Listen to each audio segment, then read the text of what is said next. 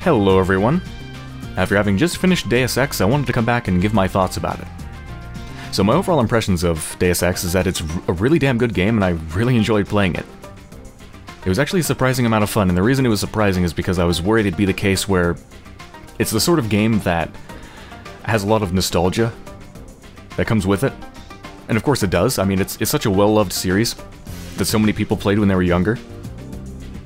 It's just really well-loved. It's a classic. And I was worried that because I didn't have any nostalgia connection to it at all, that would be an issue, because I don't have any nostalgia connection to the Deus Ex series whatsoever. I did play through Deus Ex to completion, I think, when I was really young, but it was so long ago I don't remember it at all. So it's basically as if I've never played it before. You know, I didn't come back into it with warm, happy memories. I came back into it not remembering what happened at all. So, you know, I was coming into Deus Ex with just all the expectations of a modern gamer, you know?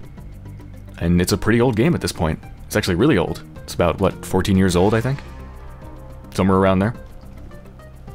So that's why I was worried I wouldn't actually... I was worried I wouldn't like it, or at least I wouldn't like it as much as other people do. Because I never played it when I was young.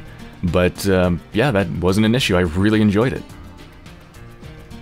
And what's really strange to realize, too, is how much I enjoyed it, despite the fact that it has a lot of flaws. I mean, I don't think there's any denying that. There's so many flaws to the game that I just constantly noticed, but that didn't stop me from really enjoying it. Which surprised me. I think that speaks to how strong the good parts are, that it could offset the bad stuff so much. So let's dive into the reasons I liked it. I think there's three big things that I really liked about the game, and that's the level design, and how that supports the really open gameplay, where you can really take whatever path you want through the game. And it's the music, which you can probably hear in the background right now. The music is amazing. And then there's the story, which is just this epic tale full of conspiracies and Illuminatis and Majestic 12s and these weird shadowy organizations and world control and AIs and whatnot. It's a freaking massive story. It's really big. And it's surprisingly well told. I say surprising because most games do not have well-written stories. This one actually kinda does. So let's delve into those in more depth. So the first one. The level design and the open gameplay. I think that is probably the core of what makes this game so fun to play. Is how it supports so many different approaches to situations. I mean, I went through the game playing as a stealth character.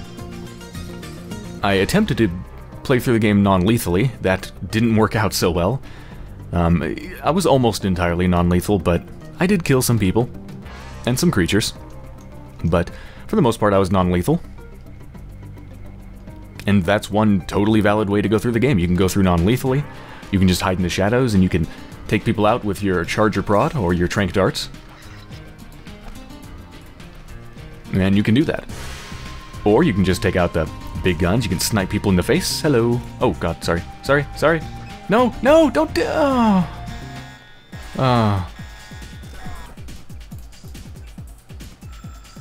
Let's reload. I guess I shouldn't have pulled my gun in a civilian area. Little bit rude. Anyway, back to what I was saying. What was I saying? Oh yes, different approaches. So it's totally valid to go through non-lethally, for the most part, with some weird little areas where you kinda have to be lethal. But for the most part you can, or you can just, you know, take out a sniper rifle and snipe everybody in the head from afar, or you can get up close and personal, bash people in the head and kill them with your dragon sword or whatever. Or you can just use explosives and blow everybody up. There's so many different ways you can approach it. I mean, even just within... I mean, I have the most experience with stealth, obviously, since that's how I play through the game. Even just within the stealth sort of framework, just playing through the game as a stealth character, even that presents a lot of choices itself. For example, there's a lot of situations where you can choose to... Well, you can try to get around a place by just going through the grates. Or you can try to find... You can hack a computer to try to find login details, and that'll get you through the doors instead of using the, you know, the grates and the air ducts. Or you can just blow up a door. Or you can just, I don't know, cloak yourself and sneak on by a bunch of people. I mean, there's so many different ways to approach it. Like, do you use your lockpicks to get through a lockpick door, or do you wait until maybe you find the code to it, or the key to it, I mean? Do you use your multi-tools, or do you wait till you find the code to whatever you're gonna hack? Maybe there is no code, maybe there is. Maybe just blow the damn thing up and don't bother with either of those. Or maybe you want to hack a turret and make it shoot the enemies. And then just, like, gather them all up and run them down the hallway with the turret, and then they all die to the turret. I mean, there's so many different ways you can approach each level. It's really cool. You can gain information by hacking, you can gain information by just talking to people, like, hello! I disabled the voice audio, but yeah, you can get a bunch of information through just talking to people. Have you heard of Maggie Chow? Get information about her. Read newspapers, get information from there, or books. Yeah, all these newspaper articles about current events in the world, which goes to the strength of the story. Yeah, the gameplay is just incredibly open. And that's wonderful. It's so satisfying to feel like whatever you're doing is actually unique, and whatever you want to do is actually supported by the game. It's very cool. So, next major thing is the music.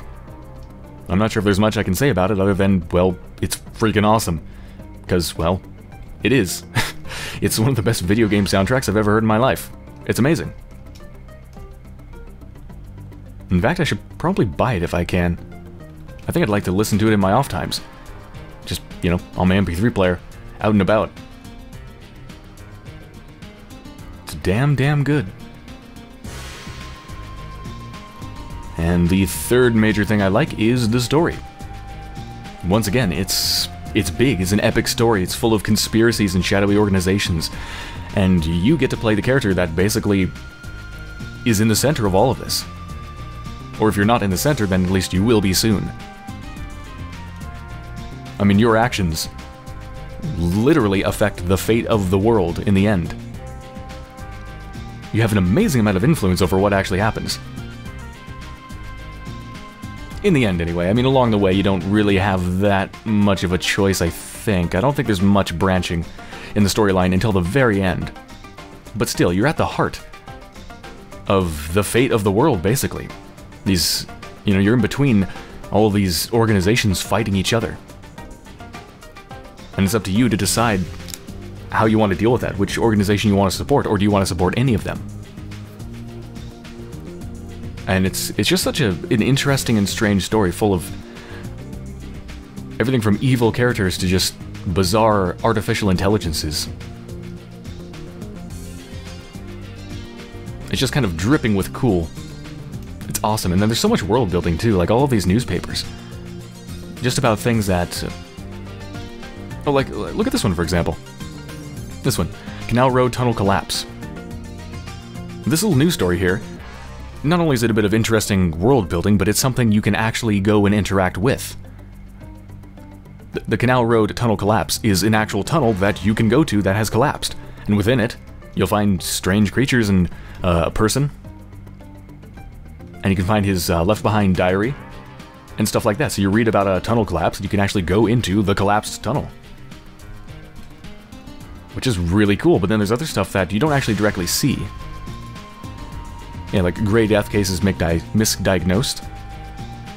But they're just nice world building. It just makes you feel more like this stuff is actually happening. You know, there is a plague. It's happening. People are being affected by it. People are dying. There's attempts to diagnose it. Mass driver incident kills over 2,000. This is about... yeah, it's about the delivery of ore from a lunar mining complex. I mean, you never get to go to the moon or anything like that.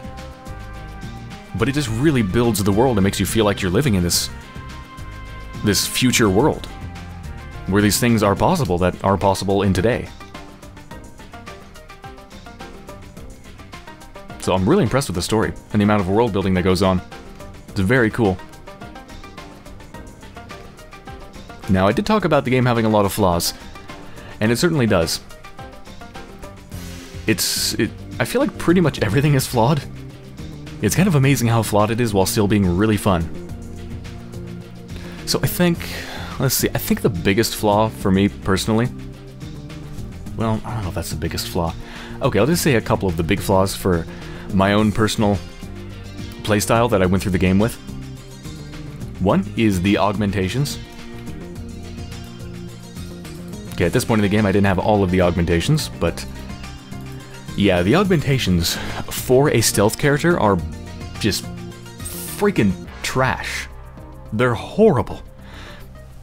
For a game that's obviously made to support, for the most part, consciously made to support a stealth playthrough, and a non-lethal stealth playthrough where you just, you know, charge or prod people in the back, or beat them in the head with a baton, or use tranq darts on them, that sort of stuff, or just avoid them, is obviously meant to support that, but it seems like they practically forgot that when it comes to the augmentations. Because it took many, many hours, I think 5, maybe 10 hours, till I got the first augmentation that was even slightly useful to my playthrough. I mean, I kept getting weird stuff like vision enhancement, didn't matter. Extra strength, completely useless. Spy drone, except the enemies can see the spy drone, so it's not much of a spy drone because then they just shoot at you and they know you're there. Or ballistic protection, which is only relevant if you're seen by enemies and are being shot at. So there's all these augmentations, and a lot of them are, if not outright useless on their own, like microfibril muscle is just a really bad augment for anybody. But even if they are useful for some character builds, you know, more action-oriented character builds, still almost none of them are useful for a stealth build. And it really wasn't until I got the cloak here, the subdermal whatever. Oh, yeah, subdermal's a slot. It wasn't until I got the cloak that I actually had a really, truly useful augment that actually supported my stealth playstyle. And it took an amazingly long time to get to that point. And for a game where you're a augmented person who can install these, you know, install these augments, you're a superhuman. And it's a major part of the game. You're this cool soldier who can change their body to suit however they want to play. And so to have my playstyle not represented in the augments for a huge chunk of the game was really frustrating and bizarre. I'm not sure what's up with that. It's really strange. And I think the other major problem I had with it is the AI is really bad. It's really not very good at all. Especially when it comes to stealth. I mean, even if you just go to shoot them, they're really dumb. They basically just run at you and shoot. But their response to stealth actions, such as throwing distracting objects to make them look somewhere else, and stuff like that, is... there's just not a lot there. Like, it's so simplistic that there's not a lot of interesting interactions you can really have in terms of interacting with the AI in a stealthy way. Which is really disappointing, because obviously I was playing as a stealth character, so it would have been nice to be able to do some more cool stuff. But, nah, couldn't really do that. Mostly just beat him in the back of the head. Or use the charger prod when I actually had ammo for that. And that's another thing. There seems to be a lack of ammo for the charger prod, especially towards the end of the game, almost as if the designers thought, like, nobody's going to be using stealth here, why even bother? I mean, I think in the last 3, maybe more, at least the last 3 hours of the game, I'm pretty sure I only found 1 cartridge for the charger prod. I felt like the designers forgot about stealth. Like they didn't even really consider it. It was really bizarre. And there's a bunch of other smaller stuff, such as, well, the menu system is kind of, I don't know, it's cluttery. You can't even drag objects out to drop them, you gotta press the drop button, and it doesn't feel good to interact with stuff here.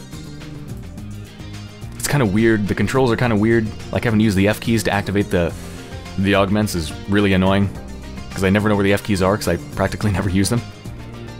I mean, really, who uses their F keys frequently? I'm guessing most people don't. I can get to my number keys quickly, but...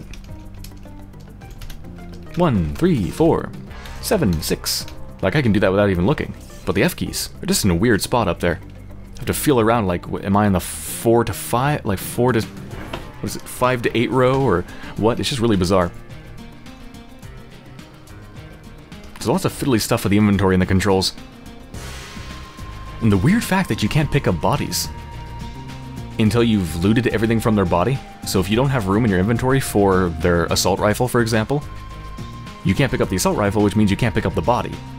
And other enemies will notice the body and sound the alarms. So it's weird stuff like that. And if there is a way to just pick up a body without having looted them, I couldn't find it. I looked at the controls for some specific pick up body or something control, and I don't see it. So some weird stuff like that. Let's see, the voice acting is really mediocre overall. Yeah. There are some standouts. Some people are particularly good. But for the most part, it's ugh. It's just ugh. I'm still not sure whether J.C. Denton is actually well voice acted or not. I mean, he's super monotone. He's really passionless in how he says things, but at the same time, I wonder if that's supposed to be part of his character, or if it's because he's not a good voice actor. I can't really tell. So I'm not sure how I feel about him. But yeah, the voice acting, not too good. I'm sure there's a bunch of other stuff. But yeah, it's funny to take a look back and think, like I was trying to think, why do I like this game so much? I really enjoy playing it. And then I started looking at individual elements. I was thinking, oh, maybe it's the stealth. Not really. The stealth system is really not very advanced. There's not a whole lot of feedback. There's not a whole lot of interesting, stealthy sort of interactions with the rather poor artificial intelligence. So, no, not really. Maybe it's the voice acting. No, not really.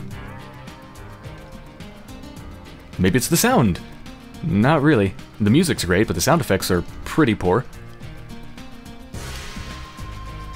So if you look at the individual elements, for the most part, they're not very good, but when you take the thing as a whole, when you have this amazing soundtrack combined with this really detailed world that's really developed well, with an interesting story, and then within this interesting world you have this really open gameplay that, for the most part, rewards your playstyle, it just becomes really engaging, even if it is wonky. Yeah, it's a damn good game, and I'm saying that as someone who's playing it, basically playing it, at least for real, about 14 years after it came out. It's a really old game, but I'm just coming to it now, and I've played other modern, super polished AAA titles, and even coming to this now, with all of the expectations that sort of a thing gives me. And I still love it. It's a damn good game. And I think it's a testament to how well designed it is, and how well made it is. At least with some of the most important elements. I think it's a testament to how well made the most important elements are, that it still holds up even to this day. Alright, so there you go. Those have been my thoughts on Deus Ex. Thank you for watching.